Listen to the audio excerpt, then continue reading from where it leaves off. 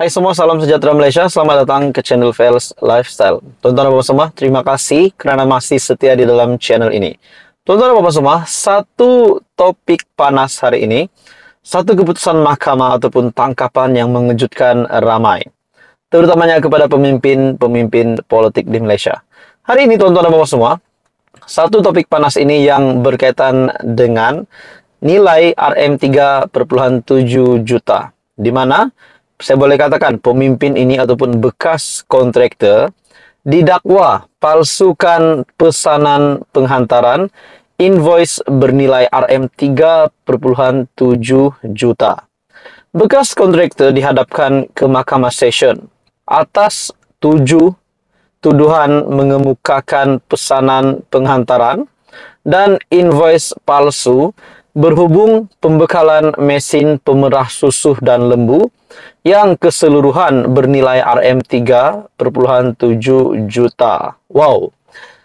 Angka ini bukan jumlah yang sedikit, tuan-tuan dan puan semua. Dominic Anthony yang berumur 52 bagaimanapun mengaku tidak bersalah dan mohon dibicarakan terhadap ketujuh pertuduhan berkenaan yang dibacakan di hadapan Hakim Azura Alwi.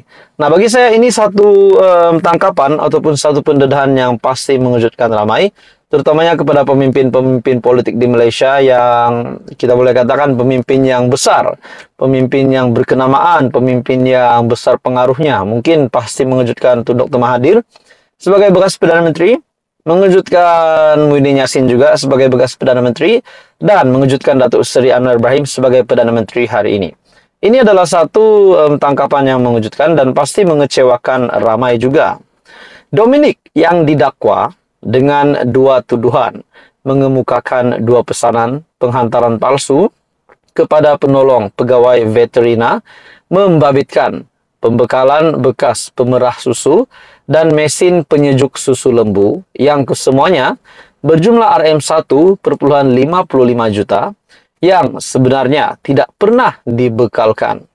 Dia didakwa melakukan kesalahan itu di Jabatan Perkhidmatan Veterina di Wisma Tani Prezin 4 Putrajaya di antara 5 Januari dan 25 Mac 2016. Tertuduh yang juga didakwa dengan 4 tuduhan mengemukakan pesanan penghantaran dan invoice palsu berhubung pembekalan 441 lembu yang mana 171 lembu bernilai RM196 juta di tempat yang sama di antara 16 April 2015 dan 5 September 2017. Bagi tuduhan ketujuh, dia didakwa mengemukakan pesanan penghantaran palsu berhubung pembekalan tempat memerah susu bernilai RM350.000 juga di tempat sama di antara 15 September 2015 dan 17 Desember 2015. Semua tuduhan dibuat mengikut Seksyen 18 Akta SPRM 2009 dan boleh dihukum mengikut Seksyen 24 dalam kurungan 2 Akta yang sama yang memperuntukkan hukuman maksimum penjara 20 tahun dan denda tidak kurang daripada 5 kali ganda jumlah atau nilai suapan atau RM10.000 mengikut mana-mana yang lebih tinggi. Bagi saya ini satu lagi pendedahan SPRM dan keputusan mahkamah yang pasti menggemparkan. Jika disabit kesalahan, jika dapat dibuktikan benar-benar beliau bersalah, beliau tidak mustahil untuk dikenakan tindakan maksimum penjara yaitu 20 tahun dan denda tidak kurang daripada 5 kali ganda jumlah atau nilai suapan atau 10.000 mengikut mana-mana yang lebih tinggi. Nah, jadi tuan-tuan dan puan semua, bekas kontraktor didakwa palsukan pesanan penghantaran, invoice bernilai 3,7 juta, akhirnya dihadapkan ke mahkamah. Bagi saya ini satu pendedahan yang pasti mengejutkan ramai. Apa komen Anda? Teruskan bersama di dalam channel ini untuk info yang seterusnya. Jangan lupa tekan butang like, share, dan subscribe. Halo semua, salam sejahtera Malaysia. Selamat datang ke channel Fels Lifestyle. Terima kasih kerana masih setia di dalam channel ini. Terima kasih kerana memilih channel ini untuk mendapatkan info-info, topik-topik panas politik di Malaysia hari ini. Tuan-tuan dan puan semua, satu kenyataan Perdana Menteri Datuk Seri Anwar Ibrahim.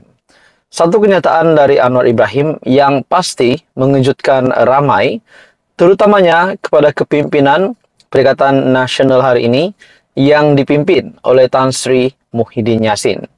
Ini adalah satu kenyataan Datuk Seri Anwar Ibrahim berkaitan dengan flip-flop. Nah, sudah pasti menjadi pertanyaan, apa yang dimaksudkan oleh Datuk Seri Anwar Ibrahim? Di mana beliau berkata, kerajaan sedia buat keputusan flip-flop. Dewan Rakyat bermula kecoh dengan isu flip-flop ataupun keputusan bertukar-tukar yang membabitkan kerajaan perpaduan. Dengan Datuk Seri Anwar Ibrahim menegaskan beliau tidak kisah sama sekali bertindak sedemikian demi kepentingan beban rakyat. Nah, pada akhirnya ini adalah satu soalan yang dibangkitkan oleh kepimpinan Perikatan Nasional sendiri, yaitu Datuk Dr. Zulkifli Hanafi, Perikatan Nasional dari Tanjung Karang, yang merujuk beberapa keputusan yang dibuat kerajaan perpaduan.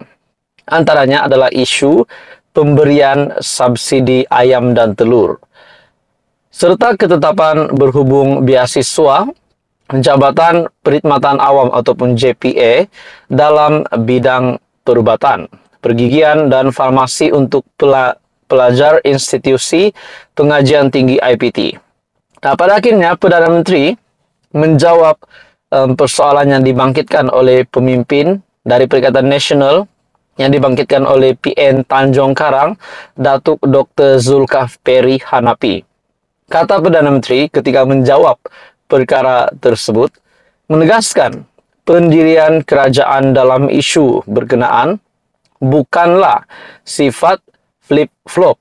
Sebaliknya, ia adalah dasar baharu di bawah kerajaan perpaduan. Pengumuman itu bukan flip-flop. Ia keputusan lama dan keputusan lama yang diumum ikut prosesnya. Ia adalah bila dimaklumkan kepada saya dan diteliti baik, ini akan membebankan rakyat. Raya haji dekat, kita tolonglah rakyat. Kalaupun flip-flop untuk bantu rakyat, saya akan flip-flop. Buat apa tak mahu flip-flop, tapi bebankan rakyat, kata Datuk Seri Anwar Ibrahim ketika waktu pertanyaan Perdana Menteri ataupun PMQ di Dewan Rakyat. Nah, saudara-saudara, akhirnya Datuk Seri Anwar Ibrahim membuat kenyataan ini, dan bagi saya, secara pribadi pendapat saya, ini pasti satu jawaban yang akan mengejutkan, menggemparkan seluruh kepimpinan Perikatan Nasional, terutamanya di Dewan Rakyat.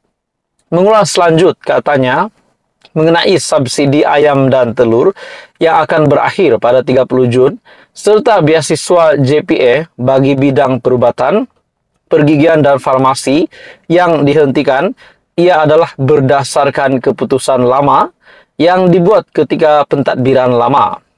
Keputusan JPA, yaitu menghentikan beasiswa, ini keputusan lama, ada rekod. Saya hadir mesyuarat JPA, memang ada keputusan lama untuk mengkaji semula dan menghentikan beasiswa.